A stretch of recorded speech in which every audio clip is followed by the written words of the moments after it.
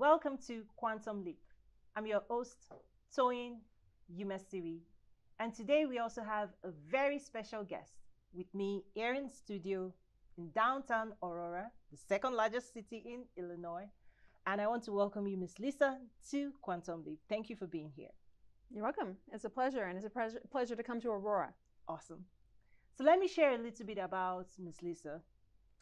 Miss Lisa Victoria Waller, also maiden name Anderson, is the president and co-owner of BDG International Inc., located in Elgin, Illinois. BDG International was founded in 1983 by the Anderson family and is a full-service international freight forwarder, U.S. custom broker, FTZ and trade consultant. And BDG is a proud recipient of the President's E Award for Excellence in Exporting from the United States Department of Commerce, Secretary in 2013. In 2007, Ms. Lisa and her partners also opened BDG International in India and Mumbai. So that's really amazing. You shared some of that story with us.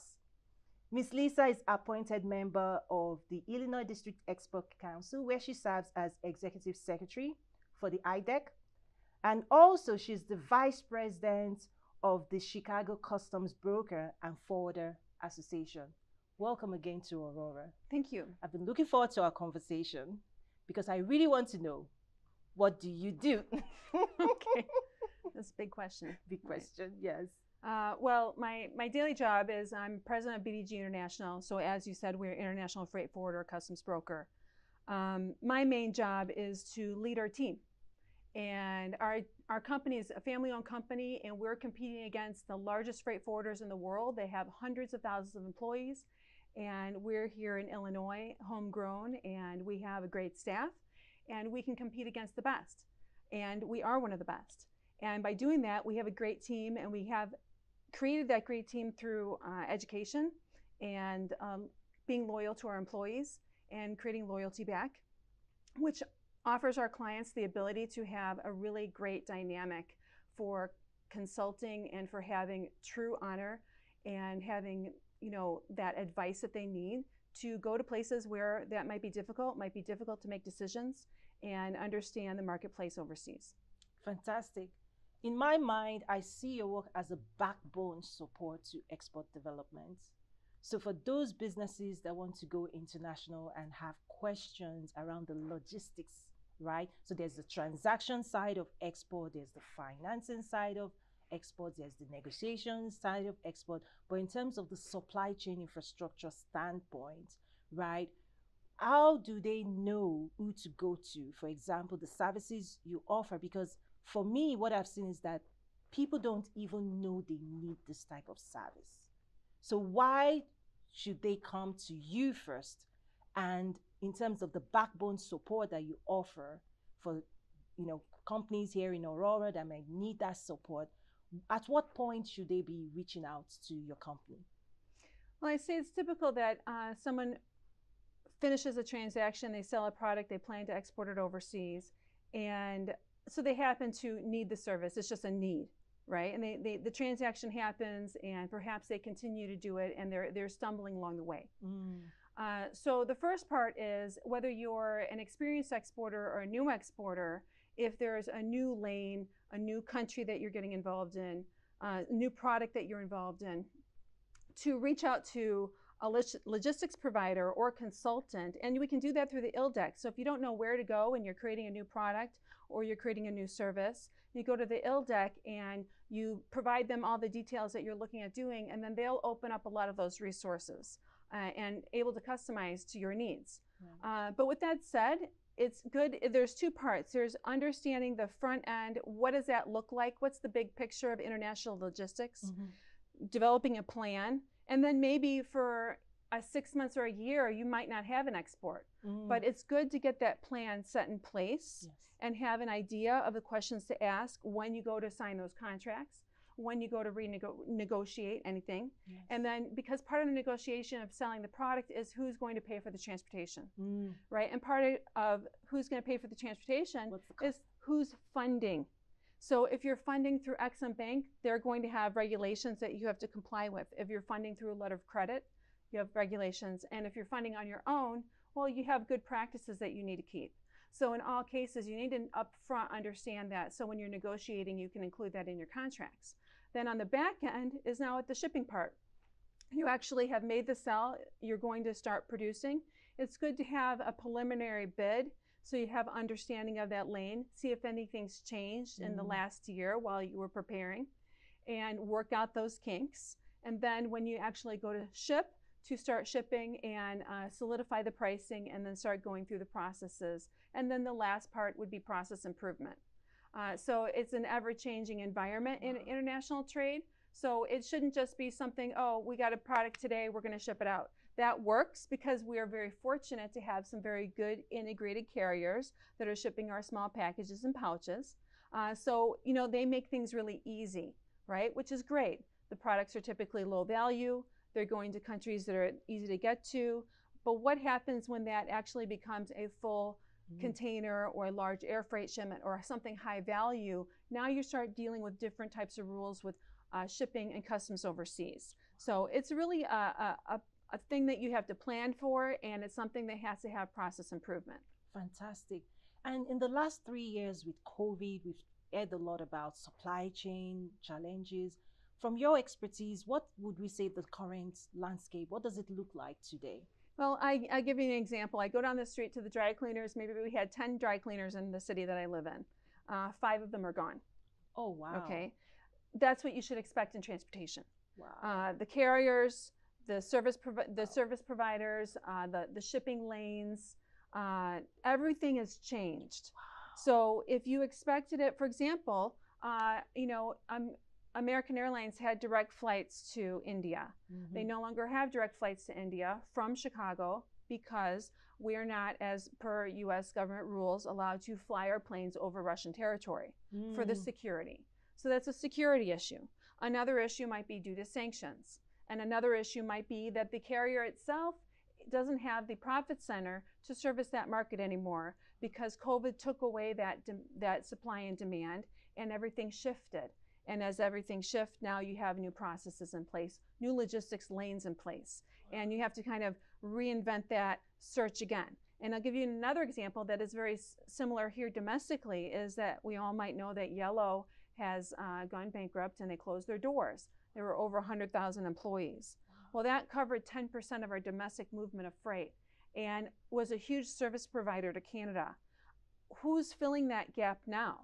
Well, it's not so easy to absorb 10% into every trucker in the United States to move that cargo. So now there's a lot of disruption domestically. Wow. Our domestic disruption can affect our international trade.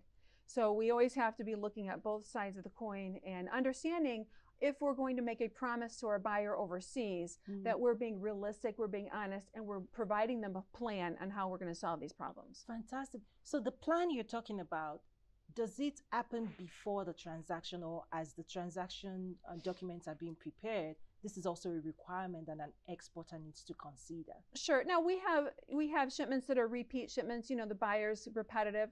That is something that somebody's going to take. Tweak the pricing, tweak the service, make sure everything's working well, and hopefully the services aren't changing. Well, let's see if it's a new lane. It's the new lanes that you've been preparing for that you haven't really tested out those routes.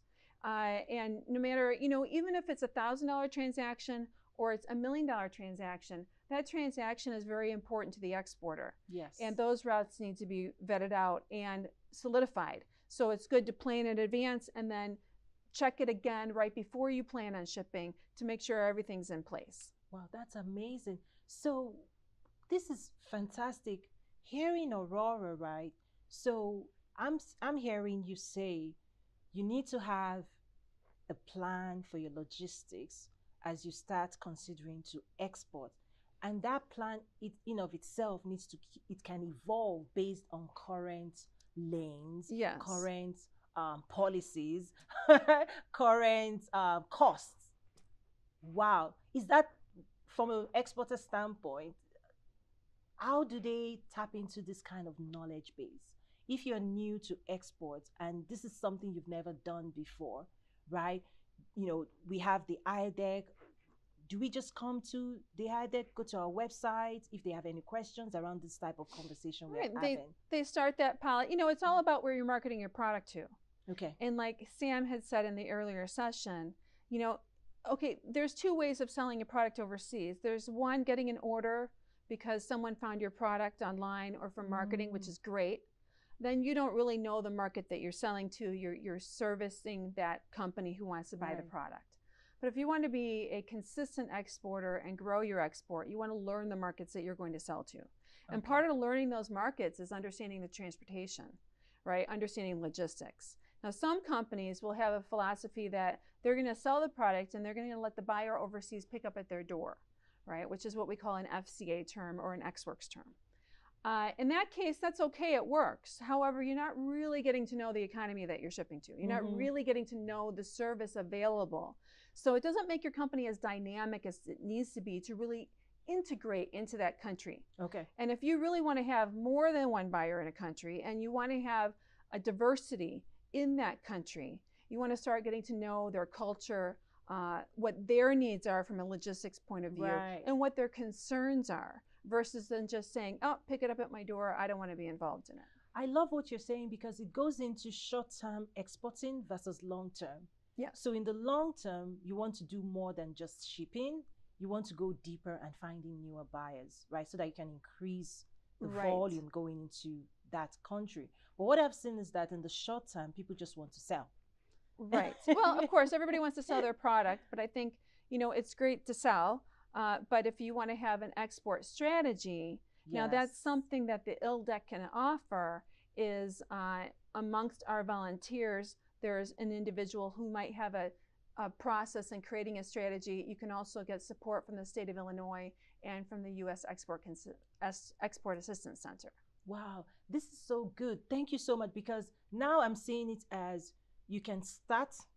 We want to encourage people to start, learn, grow, but also to start thinking long term, because if you have consistent shipments going to a country, you can easily ramp up volume by building more relationships there. Right.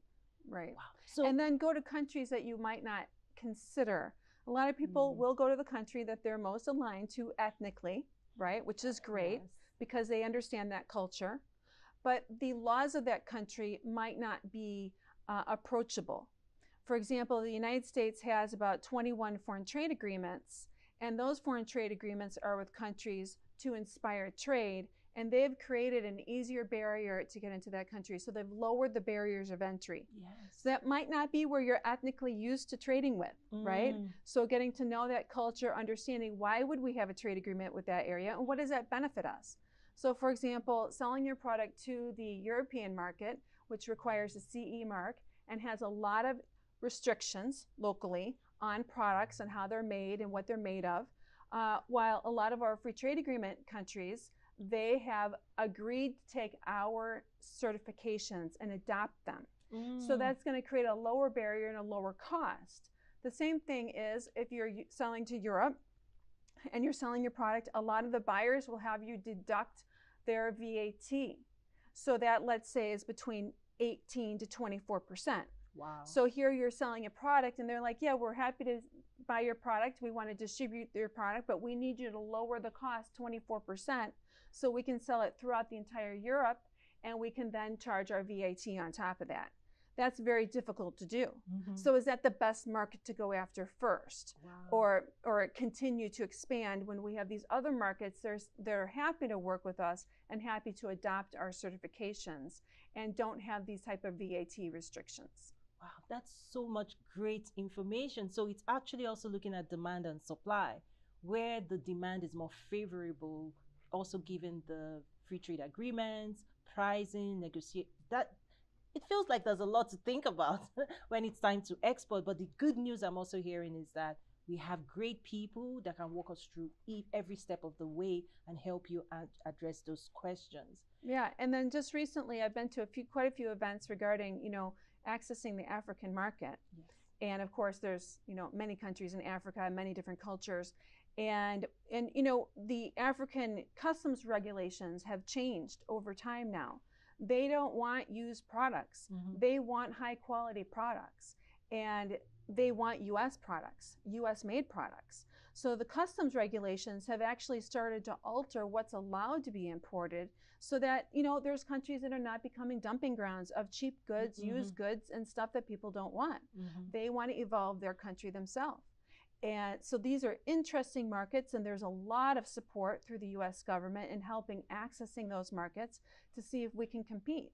Absolutely, absolutely. And yes, talking about Africa, what I say is listen to the demand signals. So to your point, there's a growing middle class and even the business community that are consuming industrial equipment, industrial products, agricultural products, mechanized, right? Anything to support economic development of different sectors and different industries. I've also seen that there's now increased demand for higher quality US made products. Right. So thank you for bringing that up. That's definitely something we're watching closely. So for us here in Aurora, what else do we need to think about? What's your parting words for those of us in Aurora about the opportunities for Aurora? I guess going back to the real basics on number one, why do we need export? Right? We've mentioned it a couple different times on the development of the economy, the security, the job security. But even to bring it down to even a more simplistic level, I like to talk about it about the household, right? So you have 2 parents, 2 kids, 4-person household.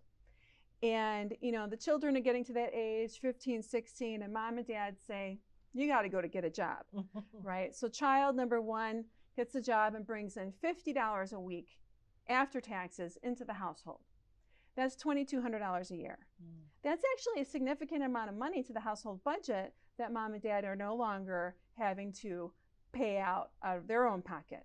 Well, this is the same way that export works. If we look at the US economy as our household, or the Aurora economy as our household, and we export a product outside of the country, which is outside of our home, and we bring home $50 into our pocket as a company after taxes, right? Think about how many jobs, the jobs, everything it took to manufacture that, export it, and bring in money for that. That's just like that household. So it's exponential on how export develops the economy. And with that saying, in Aurora is that probably, I would say, there are not that many cities in the United States that have the mix of what we need that Aurora has. Number one, you do have that land that can continue to be developed. You have a highly educated workforce, and you have a workforce that's willing to work from the ground level and learn and go up. You also have an excellent community college training program for technical services all through Kane County. And then you have the entertainment district, and you have a nice place to live, and you have nice surrounding suburbs. So you really have a lot that it takes to be a great place to have a manufacturing site. The other thing that you have is that we are in Kane County. So Kane County has lower taxes for businesses, lower taxes for real estate, and they're very pro-business. So I think it's a great mixture, and I don't think that there's many counties that have what we have here around the country. Wow, thank you so much. This is great news. We're in the right space. And before I let you go, I would also like to ask, the leadership question around your leadership, success secrets, 1 or 2 tips for our audience that, for those young coming behind us, trying to also achieve success, what 1 or 2 things would you love to share with my audience? Sure. Well, the first thing I tell a young generation is whether you've gone through the university route or you've gone into business straight up, there's a lot of learning that has to do in any individual industry. So go and find certifications in your industry. Every industry has certifications. Every industry has a journal, and every industry has an association. And there's a lot of free resources in those associations for young people who want to learn. If you have a week's of vacation, go to an association conference, right? Invest in yourself. Yes. And by investing in yourself and not waiting for someone to pay for it, but taking care of that on yourself, whether it's time and it's free, or it's a small amount of money, your vacation money that you're investing in yourself to go to a conference, you will find that that will not only change yourself, Mm. but it will also expand your environment. Wow. And then the second thing is if you know, in any position really, in having a vision for your own career and for my career, I was fortunate to come into a family company. But you know, it could be a situation that, you know, there's not a lot of opportunity in a family company. There's no large ladder to climb. So we had to create my own ladder, right? Wow. And we had to expand our company, expand our vision. And the only way we could get that done is by depending on a wonderful team and continuing to educate our team and invest in our team as employees. So employees are number one in any company that's succeeding. Number two are the customers that you're taking in. You know, making sure that your collaboration with the customers and that you're honest with the customers on the services that you can provide or the product that you can provide. Wow. And with that said, then you should be able to succeed. Oh, thank you so much. I'm super honored to, serve with you on the Illinois District Expert Council, and I'm sure we're going to do great work together. So thank you so much, Thank you. My pleasure. Ms. Lisa, for being here. And thank you everyone for joining us again on the Quantum Leap Show. I'm sure the information you just got is really going to be a game changer for taking your business to the next dimension. Thank you again and see you next week. Bye.